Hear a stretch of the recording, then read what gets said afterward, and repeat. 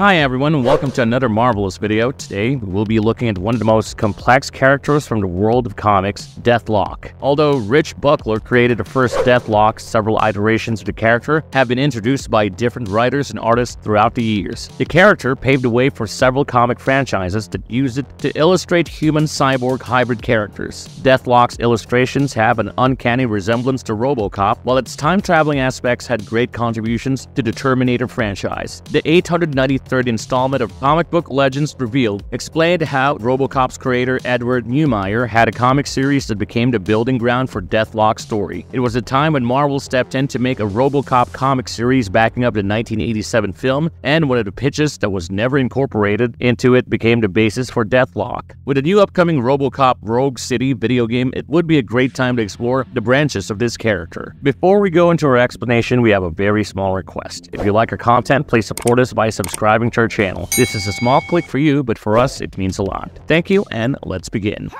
Wait! How do you know which is which? Doesn't matter.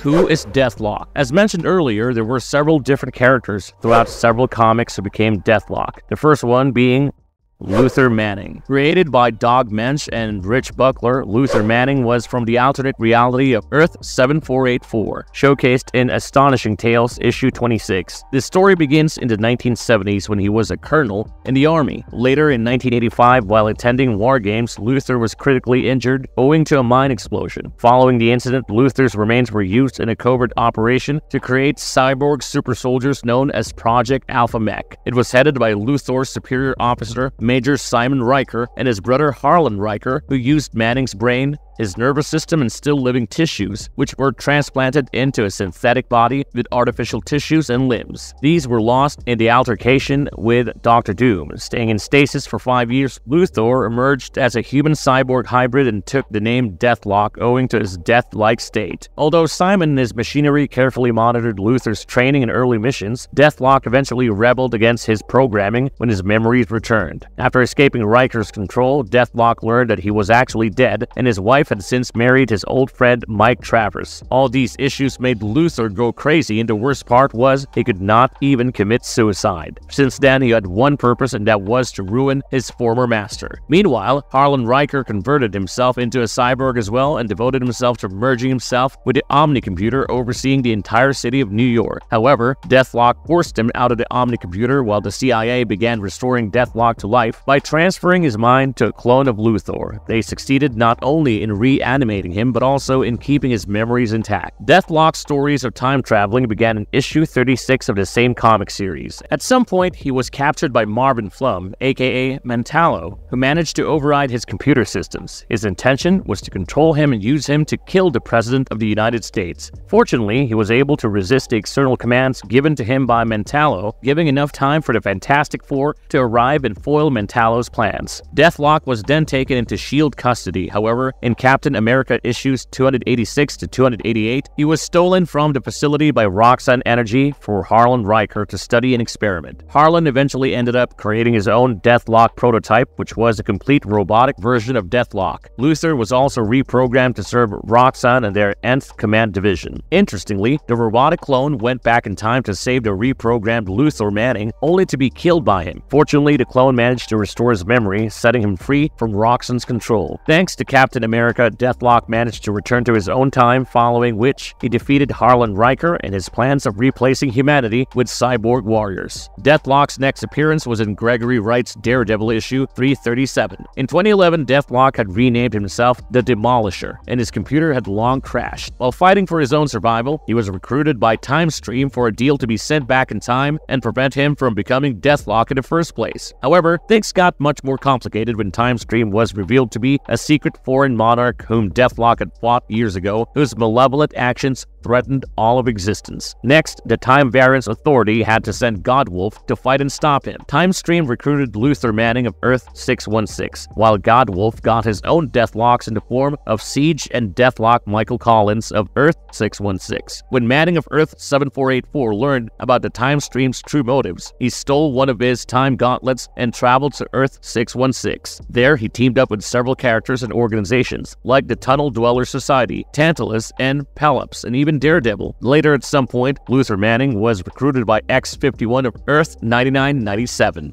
and his team of superhumans from several different realities. His motive was to warn and prepare alternate realities for the arrival of the Celestials, as they would impregnate the worlds and manipulate the DNA of its dominant inhabitants into unwilling antibodies. Each superhuman member had a wish that would be granted for joining the cause, and Luther Manning's only wish was to become human again. Manning was teamed up with Iron Man 2020 of Earth 8410, Wolverine of Earth 811, Spider-Girl of Earth 1122, Bloodstorm of Earth 1298, and Hyperion of Earth 1121. When the team split into two, Deathlok was with Kilgrave, and together they arrived at Earth 1124, which was ruled by Saturnine. At the end of the long mission, X-51 did try to give Luthor what he wished for. He got hold of the device that Merlin used to restore the life of Captain Britain. He created a new body for Luther Manning based on his DNA sample, but it was unknown if he succeeded in doing so.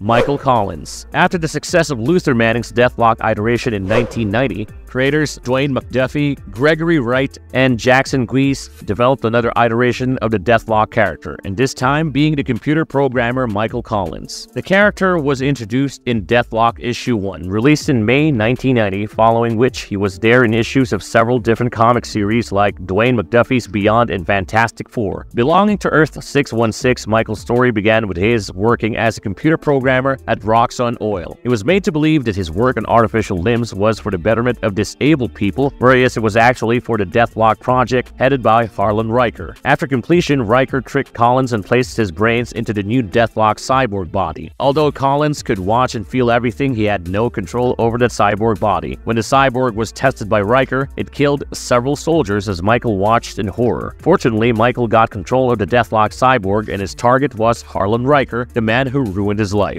He found Riker when the latter was making illegal weapon sales to a private army, but could not exact his revenge after learning that his deceased body still existed. Some time later, Michael was shown to be trapped in a new battle world with several other superheroes and villains. Michael teamed up with Dr. Pym, Wasp, Spider-Man, Venom, Hood, Gravity, Firebird, Medusa, and Al Craven, and aided him in fighting Dragon Man and the Space Phantom. As the story progressed, Stranger was revealed to be the one behind transporting all the characters to Battleworld, and they all managed to escape. Once Michael returned, he was in his human form and could no longer become Deathlok. Michael teamed up with the Fantastic Four and piloted their craft during their conflict with Galactus, Stardust, and Silver Surfer. After his return to Earth, not much has been heard about him.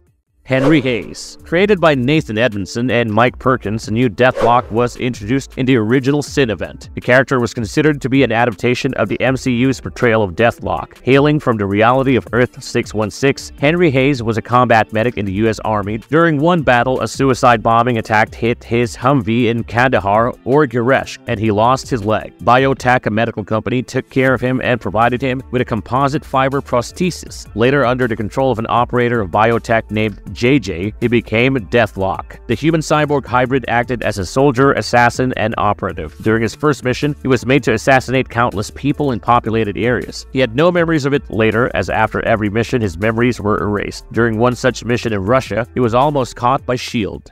Gemma Simmons. A new Deathlok was introduced in S.H.I.E.L.D. Volume 3, Number 1 by Mark Waid and Carlos Pacheco. It was Gemma Simmons, the daughter of a high-level executive from Roxxon who worked with Phil Coulson's team in investigating the case of terrorist Abu Musan getting hold of the Uru sword. She fought alongside Melinda May and helped Heimdall break free from the terrorist group and retrieve his Uru sword. Later, Simmons was tasked with another mission where a rogue AIM faction had constructed a DNA bomb. While neutralizing it, she was attacked and eventually came in contact with a dangerous material that infected her with a sort of cellular necrosis. She was immediately brought to medical attention, but she was diagnosed with an incurable disease despite all attempts, giving her only a month to live. Meanwhile, when the new Avengers attacked S.H.I.E.L.D., Power Man sensed that Gemma's chi was in a mess. She then contacted Deathlok, Henry Hayes, and when they confronted her, she already slipped into a coma. Mockingbird and Deathlok began to analyze her condition and inferred that the only way to get her back was to transform her into a Deathlok. The operation was a success and Gemma survived, but at the cost of being a human-cyborg hybrid. When she woke up, she was completely disoriented and began attacking fellow S.H.I.E.L.D. agents. It was Coulson who intercepted her and appealed to her humanity to bring her back to sense. Gemma realized the situation and thanked Deathlok for saving her life.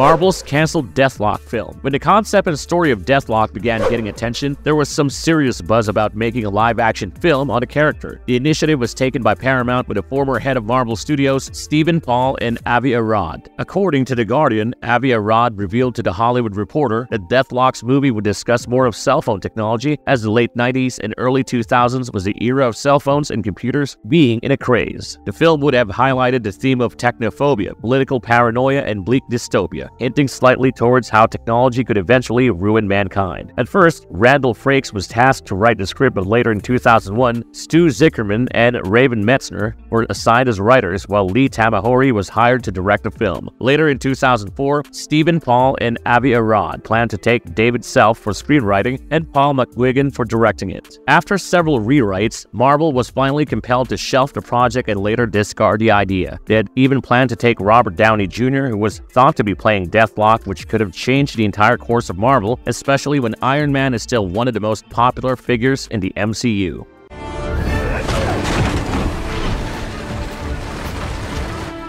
Deathlok, powerful super soldier. Deathlok might not be equal to a Hulk or Thor, but his capabilities were wide-range and indeed worth standing out. His cybernetic augmented body provided him not only with an advanced body but also a high-tech mind. Deathlok's unique encephalonic technology allowed him to use his organic brain to store information which could be accessed by the main computer and operation system. The part of his brain that was replaced by an AI system titled the computer granted him superior levels of intelligence, knowledge, and strategic warfare, along with calculative hand-to-hand combat and prowess over weaponry. This brain could store vast amounts of data and knowledge, making him a genius. Using his tech, Deathlok could manipulate and communicate with any external foreign computer interface, robots and cyborgs. Deathlok's artificial eyes and ears were also quite advanced and helped him scan and detect variable frequencies. Leaving the tech part, Deathlok possessed superhuman strength, using which he could lift as much as 150 tons. His durability was also at the levels of superhumans, and interestingly, his cyborg structure was made of adamantium, needless to explain further. His muscles and cartilage were composed of an extremely impact-resistant, custom elastic adamantium steel mix that granted him the flexibility of an athlete. Deathlok also possessed superhuman speed and agility despite his massive size and bulk. He could run fast and reach a top speed of 110 miles per hour. His reflexes were extraordinary. To add to his capabilities, his cyborg body could never get tired, thereby granting him superhuman stamina. His fatigue kicked in after 24 hours, following which he simply lost his peak conditions. Deathlok also had a unique way of recovering from heavy damages. His cyborg body contained nanites that repaired his techno-organic parts rapidly.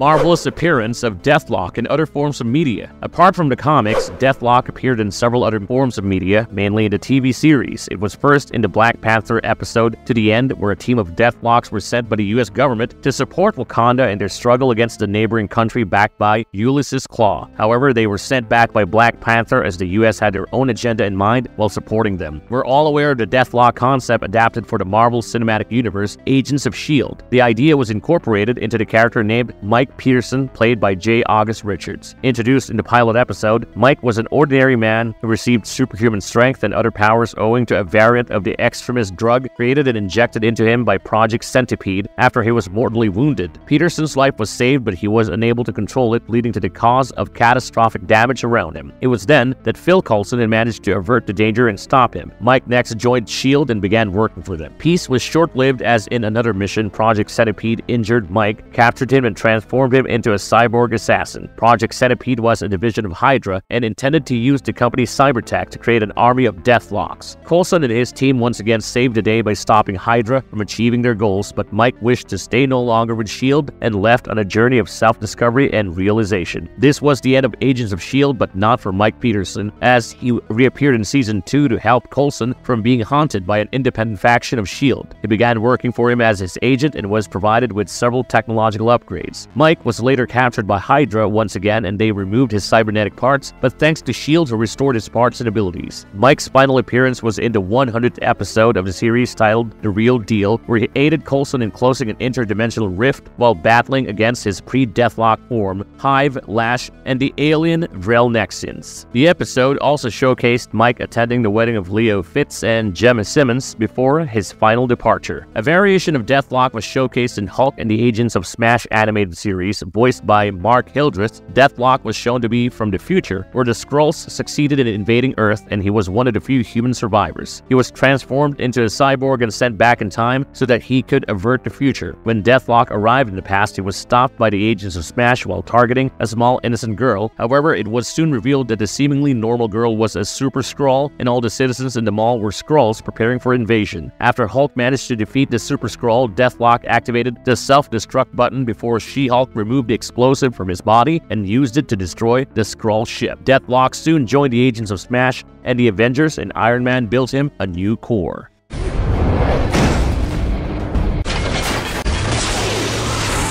Marvelous verdict. So we have finally come to the end of our video, and we hope you have liked our content. Feel free to express your thoughts on the character in the comments section. The reason why the character catches similarities with Robocop is because of their origins and motives. Officer Alex James Murphy also shared a similar fate, after which he was made into a human-cyborg hybrid named Robocop. Although he did not go rogue or was not created for malevolent practices, Robocop had his memories preserved and also wanted to get back to his human form desperately. With that, we will be ending today's video. If you liked our content, don't forget to leave a like and subscribe to us if you haven't already. Have a good one and be safe. Thanks, everyone.